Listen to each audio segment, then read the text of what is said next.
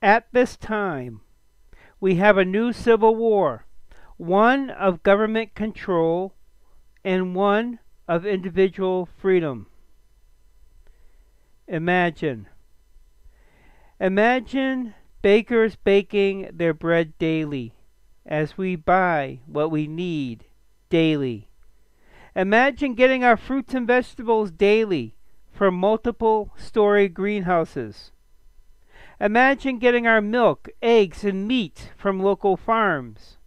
Imagine getting our daily needs met as we move from day to day, buying what we need for the day in harmony with natural ways, local bakeries, local greenhouses, local farms.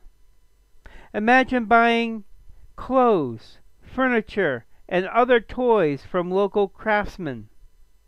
Imagine getting our houses, cars, and bodies repaired by local tradespeople.